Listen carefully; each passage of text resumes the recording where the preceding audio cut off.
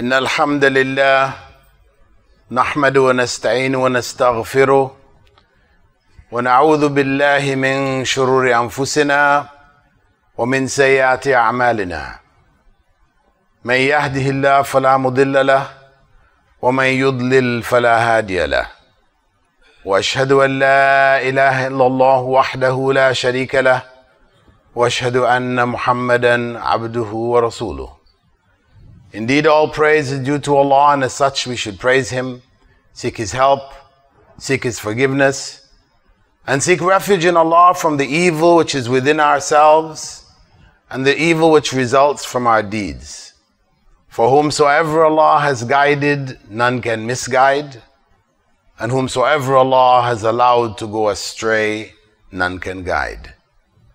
And I bear witness that there is no God worthy of worship but Allah, who is alone and without partner. And I bear witness that Muhammad sallallahu alayhi wasallam is the last messenger of Allah. إن أصدق الحديث كتاب الله وخير هدي هدي محمد صلى الله عليه وسلم وشر الأمور محدثاتها وكل محدثة بدعة وكل بدعة ضلالة وكل ضلالة في النار. Indeed, the most truthful form of speech is the Book of Allah. And the best source of guidance was the guidance brought by Muhammad sallallahu alayhi wasallam. And the worst of all affairs are the innovations in religion. For every innovation in religion is cursed. It is a source of misguidance, and it leads ultimately to the hellfire. Brothers and sisters, as we reach the middle of Ramadan, we need to reflect on what has passed and what is to come. We need to renew our intentions. As the Prophet ﷺ had told us, whoever doesn't set his intention prior to the fast has no fast. So the intentions remain the most important and the most basic element of fasting, as it is for any righteous deed, whose reward we seek from Allah. In this month, a month of the Qur'an, a month of righteous deeds, a month of controlling our appetites, our desires, controlling our thoughts and our behavior.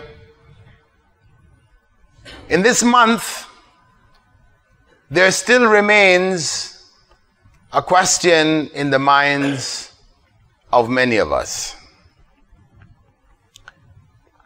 how to increase our Iman. The most common question I receive from Muslims from all around the world: my Iman is low. It's going down. How to increase my Iman?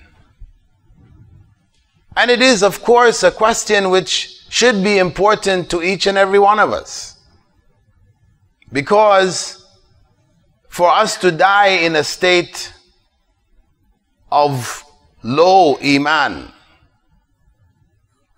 is very dangerous. That is a very bad sign for what is to come. Ideally, the best way to die is to die in a state of high Iman, when Iman is at its peak. This is the state we want to be able to leave this world in. We should be striving to leave this world in that state.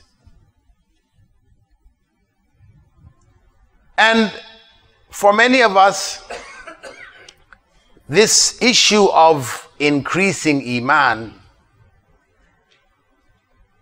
seems so complex, so difficult, so philosophical, so complicated that we can't find the means ourselves. When in fact, the Prophet ﷺ said, Ad-Dinu Yusr. The religion is easy. It's not complicated. Our concept of God is simple. It's not like Christianity where, God has a father, he had a son, Holy Ghost, three gods in one. God the Father is God the Son and God the Holy Spirit. Yet God the Son was praying to him and sits beside him in the heavens now, but he's the same. This is mind-boggling. This is weird philosophy. So to figure out anything after that, if you don't know who God is, if God is so complicated to you, then how do you figure out anything after that? What do you do with the rest of your religion? So it boils down to just salvation. You believe, you are saved. Otherwise, it's just too complicated. Whereas in Islam, alhamdulillah, we believe in the same God of Jesus. The same God of Moses, Abraham, of Adam. One God. Simple. No relatives, just one God. And He is the only one that we worship. Simple. No intermediaries, no special friends who will do favors for you. No. You have to go to Him directly. That's the simplicity. Ad-Dinu Yusr. It is simple to understand. Its principles are made simple by Allah subhanahu wa ta'ala because it is the truth. The truth is simple. The truth is self-evident. It's not complicated. So when we go back and look at the issue of how to increase my Iman, especially in these times where we have so many challenges, whether political or social, ideological, economical, whatever, so many challenges. The solution remains the same. It doesn't change. What it took to increase Iman in the time of Prophet Muhammad ﷺ, in the time of Isa alayhi salam, in the time of Musa and the Anbiya alayhimus salam, is the same thing it takes to increase Iman now. Our times are not special. No more special than they were in the time of the Sahaba or the time of Prophet Isa, etc. The formula is a very simple formula.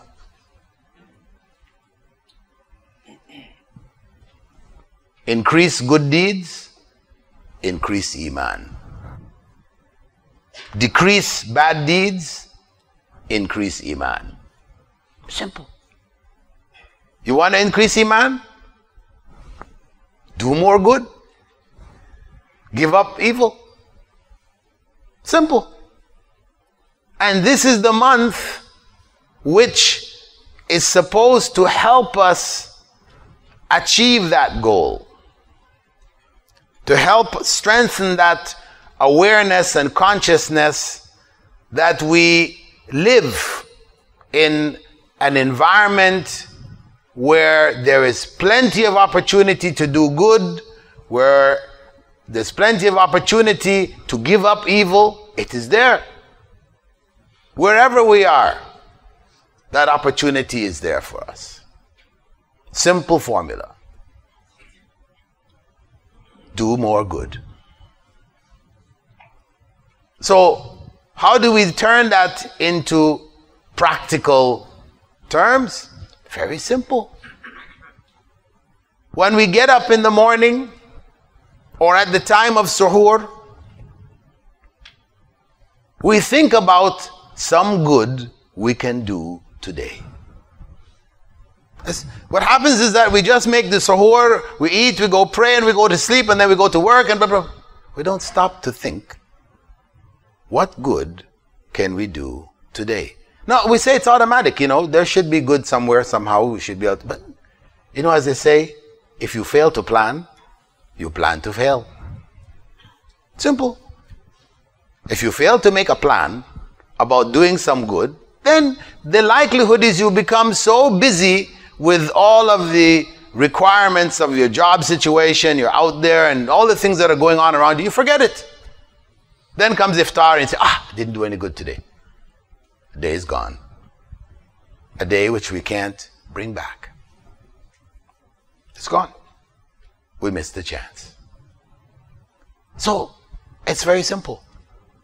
And even if you missed it at suhoor, it doesn't mean it's gone all day. As long as we haven't hit iftar, we still have the chance. So, that is something we should take away from today. On our way back home, when we get back home, think, reflect, what good can I do today? What good deed or deeds can I do today? And a good deed, of course, is not necessarily a deed which is good for us, because we don't judge things simply by whether it's good for us or not good for us, right? We judge things according to what is pleasing to Allah. Simple criterion. That's what the real good is. Real good is whatever is pleasing to Allah. So, we just have to reflect on something we can do today. Maybe even plan for the days to come. To start something that you can do regularly every day, that's wonderful. That's the best kind of good deed. Not one every day you have to sit and think at suhoor, but one which you have thought out, you put it in place, and every day you're there doing it. Good deeds. Very simple. And of course, among the good deeds of Ramadan is the reading of the Qur'an. It's one of the good deeds. Now, Prophet Muhammad ﷺ didn't say to us, you need to read Qur'an in Ramadan. He didn't say to us, if you read the whole Qur'an in Ramadan, you will get this reward, that reward, a house in Jannah, etc. No, he didn't. No hadith like that. If you heard it, you know it's false. It's fake. No such hadith. He revised the Qur'an in Ramadan with Jibreel. But Allah connected the two.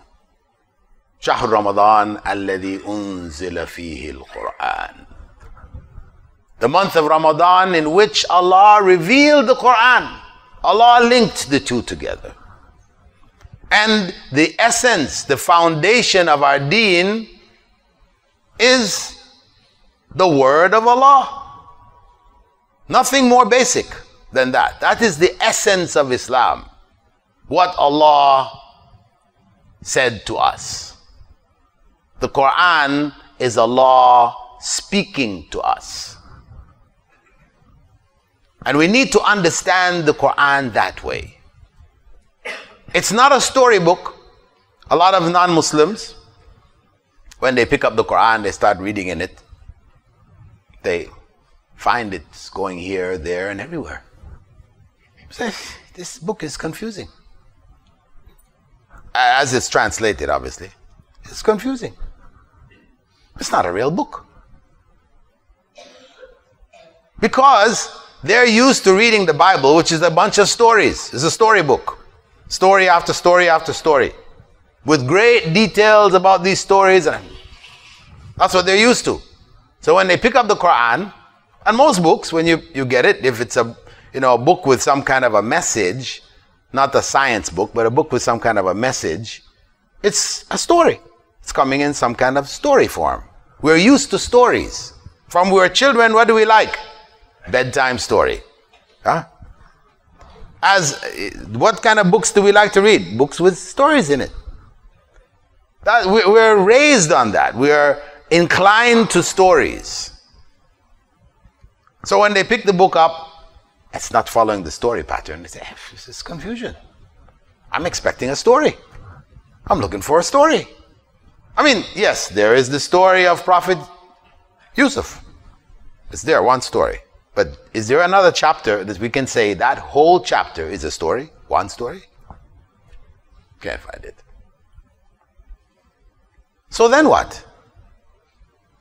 This is the point that is lost on many, that the Qur'an is talking to us. It is Allah speaking to us. He is communicating with us. And just as when you sit down and communicate, if you listen to two people talking, do they talk in stories? They sit down for half an hour and they just tell one big long story? No. They will start something, then something else comes up, and this one adds this one and that one. That's how we speak. We don't speak in stories. But this is the Qur'an talking to us. So Allah talks to us and to all of our needs, whether psychological, whether emotional, whether spiritual, whether material. Allah talks to us through the Qur'an. This is the word of Allah. So, what better foundation for our faith than Allah, God Almighty, speaking to us directly? That is the Qur'an. But unfortunately, for most of us, we haven't grasped that. The Qur'an is a book of barakah. It's a barakah book. You read it for the 10 hasanat you get for every letter. It's not about communication. You're not thinking in those terms. You're just thinking about hasanat. And it's a good thing to think about hasanat. It's not bad. But if thinking about hasanat causes you to miss out on the real message of the Qur'an, then that's very dangerous. That's very dangerous. We have misplaced our connection with the Qur'an. It's become misplaced. We're focusing on the wrong things. And that's why for most of us, the Qur'an remains for 11 months on the top of the shelf. We keep it the highest point. Above all the other books, we put it on the top of the shelf. That's where the dust collects. At the end of the 11 months, when Ramadan comes around, we take it off, we blow off the dust, we sit down, we start reading it for the hasanat. We read the whole Qur'an in Ramadan. If we can do it 2 times, we feel even better. You know, the more the merrier. But what Allah had to say to us, we didn't grasp. It went over our heads. For most of us who don't understand Arabic, we don't even understand what is being said there. We've learned how to parrot the Arabic alphabet and its letters and read it. But we have no idea what Allah is saying. And even for Arabs, we might think, oh, but the Arabs are so fortunate. They understand. But actually, they're just reading it fast too. They're not even thinking about it either. They're just reading. Because the goal of reading Qur'an in Ramadan has become completing Qur'an in Ramadan.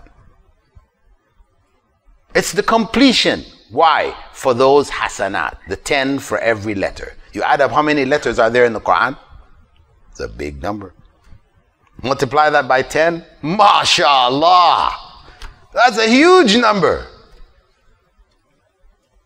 But that's not what the Qur'an was for. When the Prophet ﷺ said to the Sahaba, yes, there are 10 good deeds for every letter you read. And I don't mean alif, lam, mim is a letter, but alif is a letter, lam is a letter, mim is a letter. He was saying it to people who understood that the purpose of reading the Qur'an was guidance. Hudan lil muttaqeen. There it is. Right there. Very simple. Not complicated. Again, ad-dinu yusr. Why we read the Qur'an? Hudan. Guidance. Guidance for those who fear Allah. So what we need to do, we want to increase Iman? Let's get back to the Qur'an the way it was supposed to be read. It's not important to complete the Qur'an in Ramadan. It's not important. What is important is to read the Qur'an and receive the message of guidance from Allah subhanahu wa ta'ala and to implement that guidance in our lives. That is what is important. Even if all we get through in the whole of Ramadan is Surah Al-Baqarah. وَمَا أَدْرَاكَ مَا سُورَةُ الْبَقَرَةِ.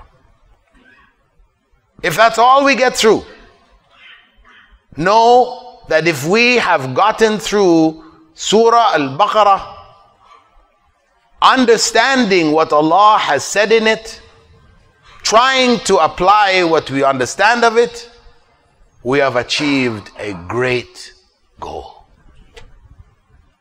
A great goal. So great that Abdullah ibn Mas'ud said that the one who had learned Surah Al-Baqarah among us, among the Sahaba, 60-odd thousand, 80-odd thousand when the Prophet ﷺ died, he was called Hafiz. He was called Hafiz. Today, if you call somebody who learns Surah Al-Baqarah Hafiz, people say, A'udhu Billah. That's sacrilege. The Hafiz is the one who has memorized the whole Qur'an from Fatiha to Nas. That is Hafiz. Don't call anybody else Hafiz. That is the attitude people would have today. But that wasn't the understanding of the Sahaba. The one who had learned Surah Al-Baqarah was called Hafiz. Because Hifz didn't mean simply memorizing.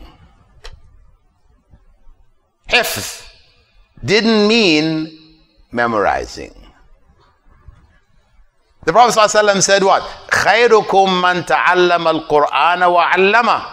The best of you are those who learn the Qur'an and teach it to others. We turn that into another statement. خَيْرُكُمْ مَنْ حَفِظَ الْقُرْآنَ وَحَفَّظَهُ. The best of you are those who memorize the Qur'an and make other people memorize it. These are two different things. Learning the Qur'an may involve memorizing also. But memorizing the Qur'an doesn't necessarily involve learning it. The message of the Prophet ﷺ was to learn the Qur'an. Memorizing was a way to help you to learn it. Not a ritual of just memorizing the text. Where, for example, in Pakistan, the common practice, and this is nothing against Pakistanis. One of my wives was Pakistani. children who are half Pakistanis. So don't take this out of context. People say, look, he talked about Pakistanis. Why? Because this is something I've experienced in Pakistani culture. That parents will choose out of their children one, male. And they will say, listen, your job is to memorize Qur'an. The rest of us will go and we'll deal with the dunya, we'll do whatever it takes, etc. Don't worry about anything. We will take care of you. You just memorize Qur'an, just you. Why? Because they believe that if one memorizes Qur'an, he can take so many family members along with him into Jannah. So we ensure that we're going to Jannah, we have that one given the job of just memorizing the Qur'an.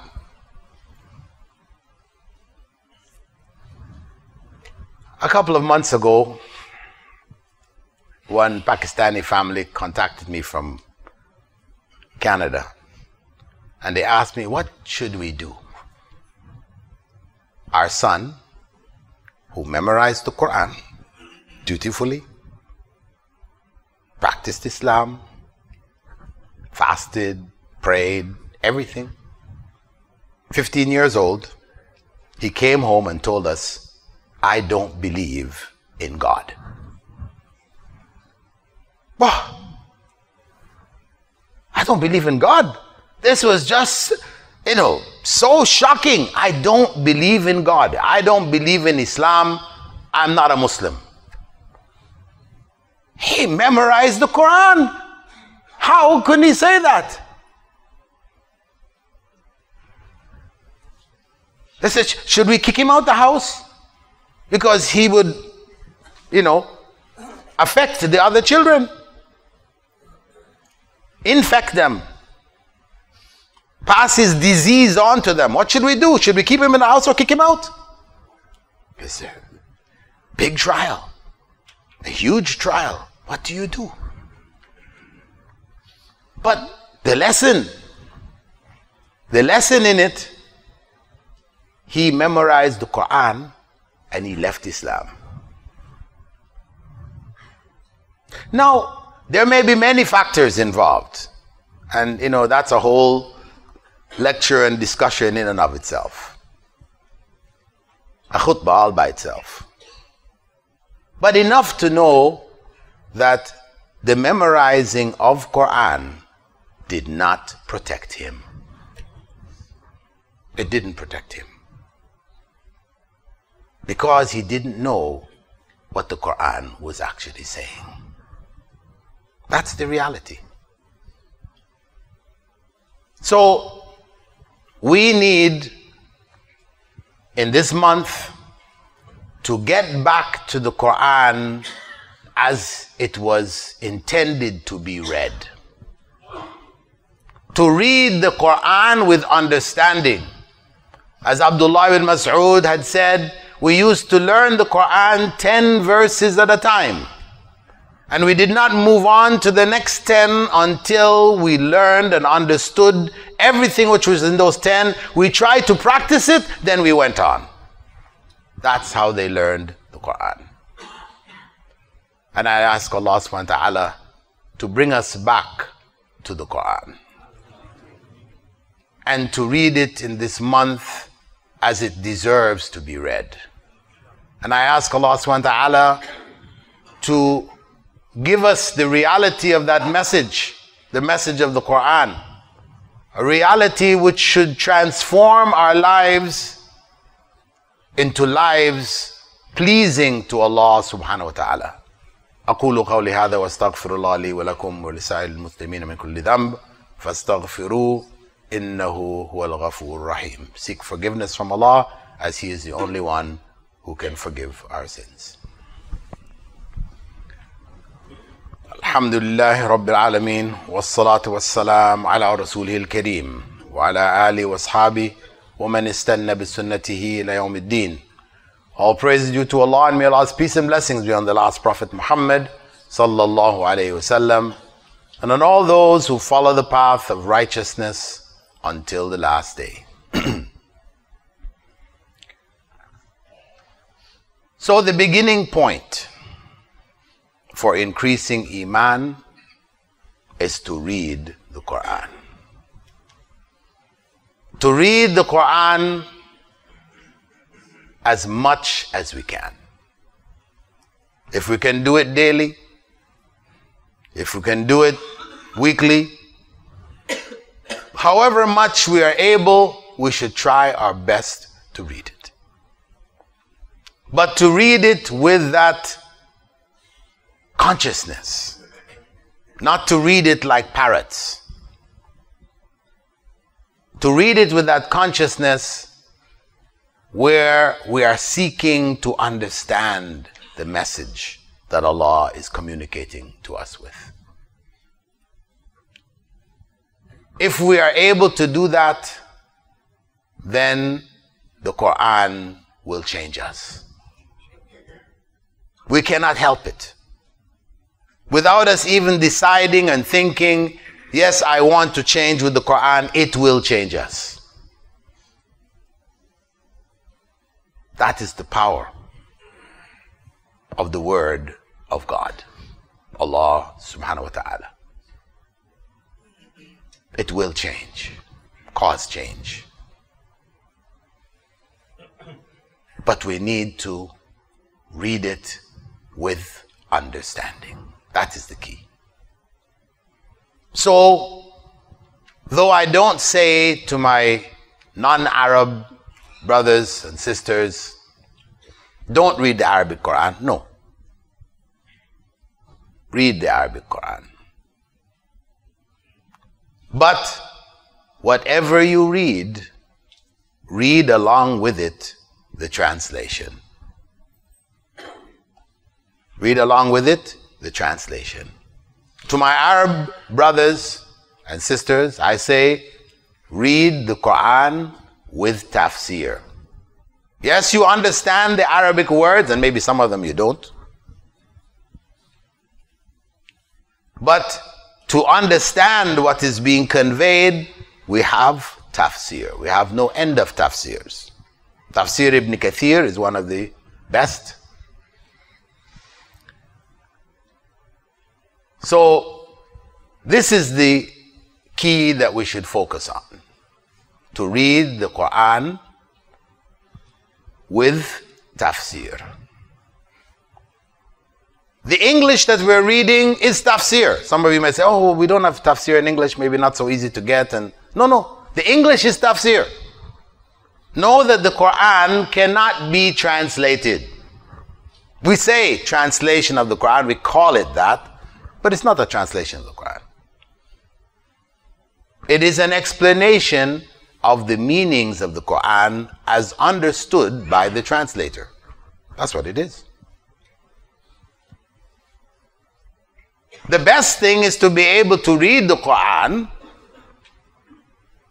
understand the words of Allah, and understand the message with the help of the tafsir, etc. That is best.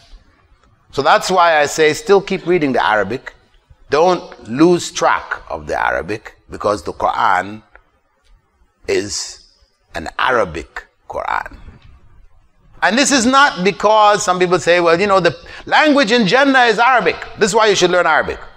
No. There's no authentic hadith which says that the language in Jannah is Arabic.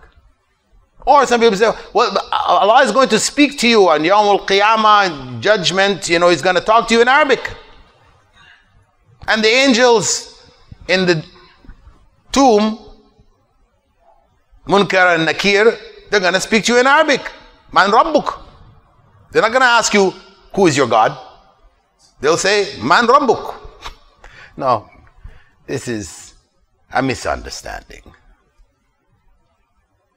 You will be communicated with and you will understand. At that time, you will understand. Everyone will understand. In the grave, everyone will know. Those questions will be clear. We don't need any translators. In this life, we need translators, helpers. So we make the best of it here. We try to read and understand And our practice here in Ramadan, where we have found time to read the Qur'an, outside of Ramadan, we should keep going. Don't put it on that top of the shelf. Keep it close at hand. Don't think that it is a form of disrespect to the Qur'an to put the Qur'an on your desk. Because some people say, Qur'an on your desk, put it on the top. That's where the Qur'an is supposed to be, on top of everything. So the physical Qur'an becomes the focus. If the Qur'an falls, they pick it up. You have to kiss it. Where? Did we ever hear of Rasulullah ﷺ doing that? The Sahaba told anybody to kiss the Qur'an if it fell on the ground? No. We made it up. Because we lost track of what's going on inside the Qur'an, we now focused everything on the outside of the Qur'an. It should be in a leather binding. It should be wrapped up. In some countries, you see, it's very fancy. So everything is focused. You're leaving the masjid. Don't turn your back when you walk out of the masjid, because the Qur'ans are kept here. You don't turn your back on the Qur'an, brother. You walk out the masjid this way. We have no end of practices. We have added, you're reading Qur'an sitting in the masjid, you have the Qur'an in your lap. Brother, your aura, you're putting the Qur'an on top of your aura. A'udhu billah. But this is ignorance. This is just plain ignorance. Because we don't have the connect with what Allah is saying, we have found a substitute. Rites, rituals, customs that we have made up around the Qur'an. So we respect the Qur'an by doing all of these things, but in fact we disrespect the Qur'an when we don't understand its meaning and apply it. This is where the real disrespect lies. And that's why Allah subhanahu wa ta'ala said, أَفَلَا يَتَدَبَّرُونَ الْقُرْآنَ? Will they not reflect on the meaning of the Qur'an? أَمْ عَلَى قُلُوبٍ أَقْفَالُهَا? Or are their hearts locked up? That's our state today. Our hearts are locked up. And that's why we are where we are. We have been disconnected from the Qur'an. So how can we succeed? How can we progress? How can our Iman grow? When the spring waters of Iman are the Qur'an, and we are disconnected from it. This is a very sad state that we are in, the Ummah. And it's not just here. It is across the Ummah, from one end to the other. And to make matters worse,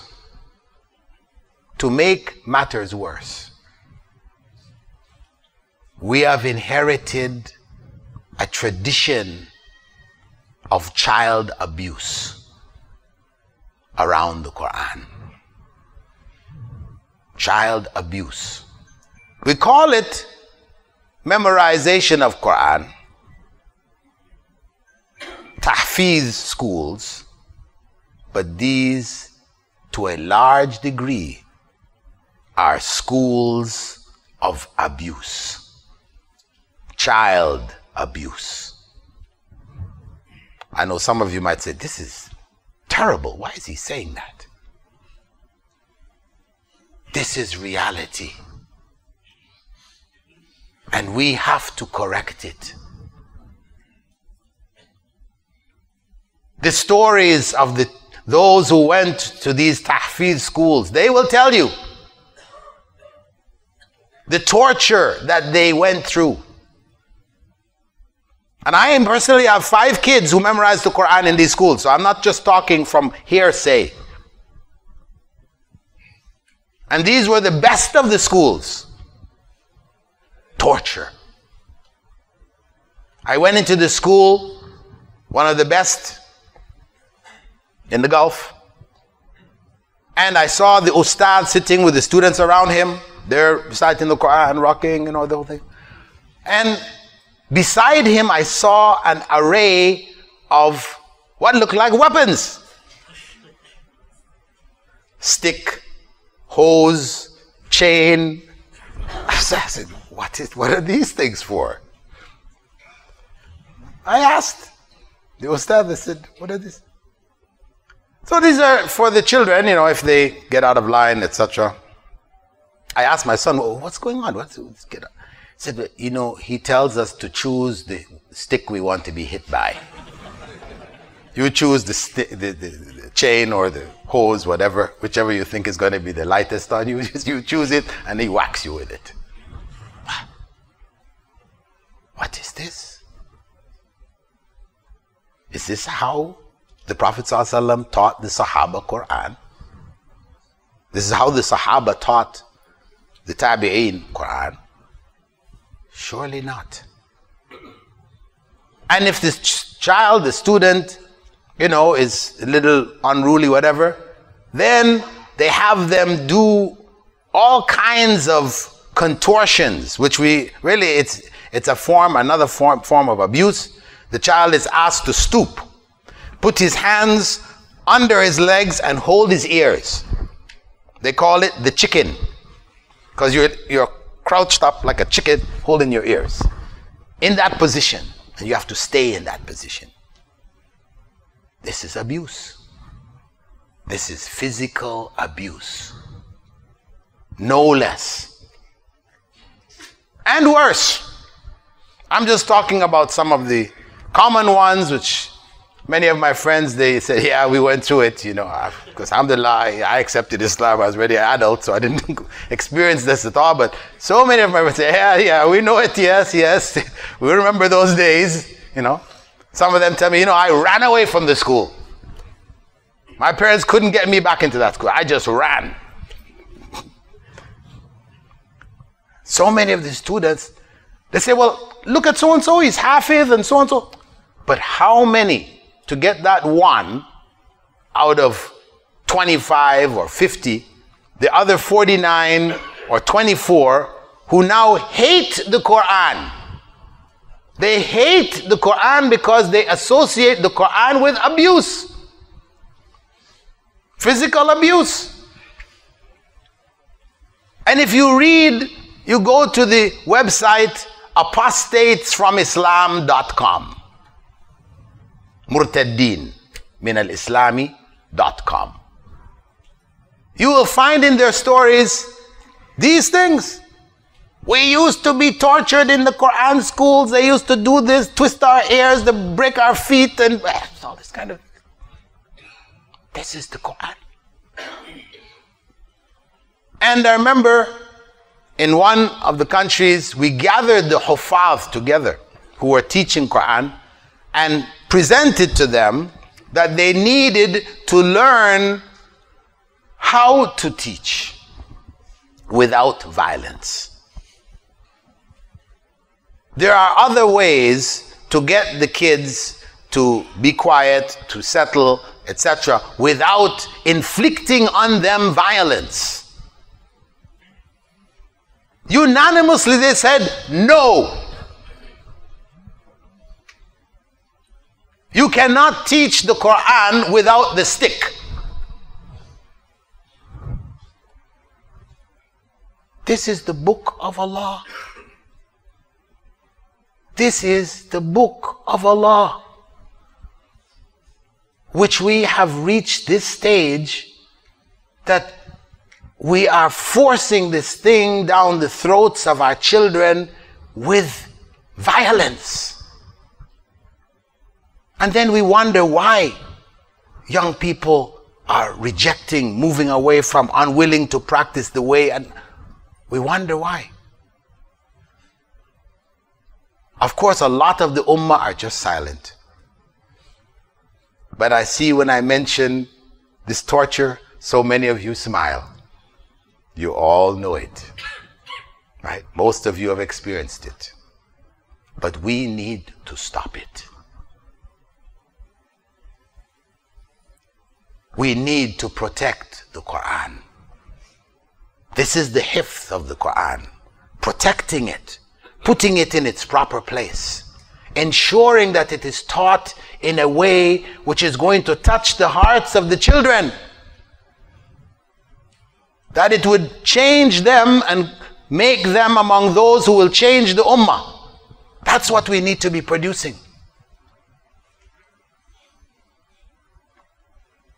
So as a good deed this Ramadan, those of us who are connected, most of us have some connections with Quran schools, etc. We should strive to make a change, to stop this, to develop Quran schools where the teachers of Quran are trained educators. They know classroom management. They know how to handle children, child psychology. They're not going to blame everything on the jinn. The child just won't listen, so I say he's covered in the jinn. The jinn has taken him. We need to beat it out of him. No. There is child psychology. Certain ages, children display certain behavior. It's common all around the world. They need to know child psychology. You're dealing with children. You are a teacher. You have a responsibility to convey the message of the Quran in the best way. So let this be a resolution for those here today to use your influence to put a stop to this travesty, to this disrespect of the Quran, this misuse of the Quran, and change for generations to come. Let us be the ones to step up and say, yes, we need to stop it now. And I ask Allah subhanahu wa ta'ala to forgive our sins. In this month of fasting and prayer, to increase our Iman, to give us, through inspiration, righteous deeds that we can make a part of our lives from today onwards. I ask Allah subhanahu wa ta'ala to forgive our parents, those who have passed away, to give them gardens from paradise instead of pits from hell as a grave. And I ask Allah subhanahu wa ta'ala to make our last words before leaving this world, La ilaha illallah. Aqimus salah.